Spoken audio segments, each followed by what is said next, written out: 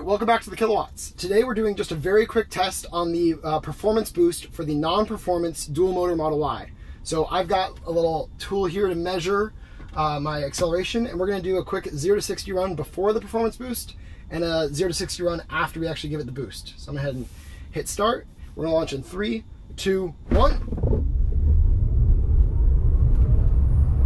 And that's 60, 70, 75.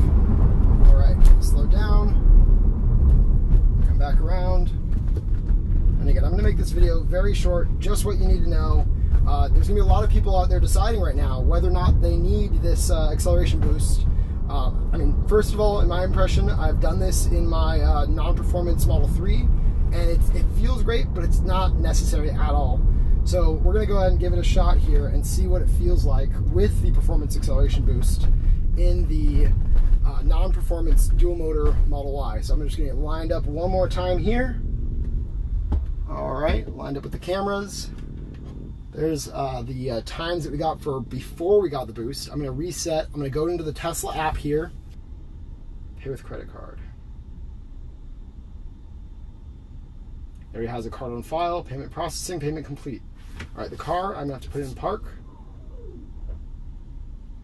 Let's see what happens.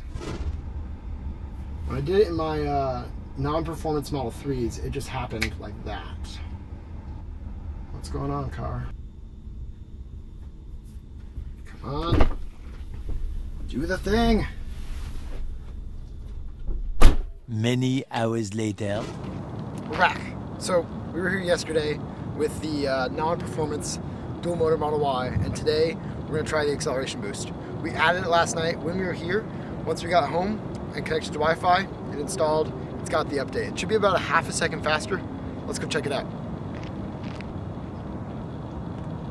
So, as I mentioned, this car now has the acceleration boost. It should be about half a second faster than the times we were able to get last night. So yeah, I want to see what it can get. I've got my little V-Box here, and I'm going to hit start, and we're just going to do 2 little 0 to 60 runs and see if it's any quicker. All right, here we go in 3, 2, 1. Yeah, it's quicker. It takes off. All right, that's 75. I gotta slow down. That was quicker. It definitely got from 0 to 60 quicker. It held the acceleration longer. I feel like the acceleration curve was longer, so I'm really interested to see the 30 to 70.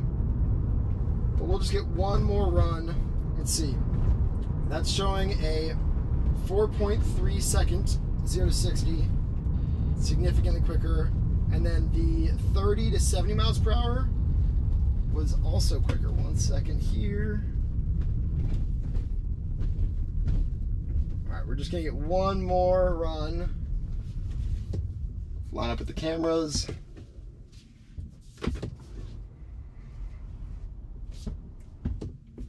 All right, and then the 30 to 70 was a 3.26 and a 50 to 70 of 1.82. So we're gonna do just one more run in 3, 2, 1. All right, 60, 70, 80. Wow, that is quick. So this is the non-performance dual motor Model Y. It's got the 20-inch rims, and we just upgraded for $2,000 software overnight. Well, as soon as I connected to Wi-Fi, it was there. So honestly, it's a noticeable difference. It's great. I love it. Curious your thoughts. Comment below whether or not you think it's worth it.